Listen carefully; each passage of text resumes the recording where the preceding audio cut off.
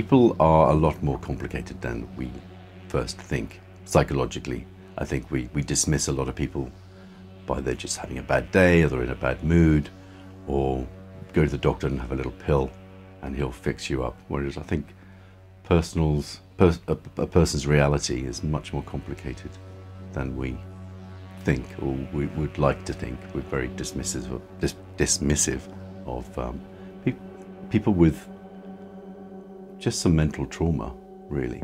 I think we're very easy to judge people, and we're very easy to send them to the doctor and hope they'll come back better, because it's easier for us to deal with them rather than sort of try to understand exactly what's going on.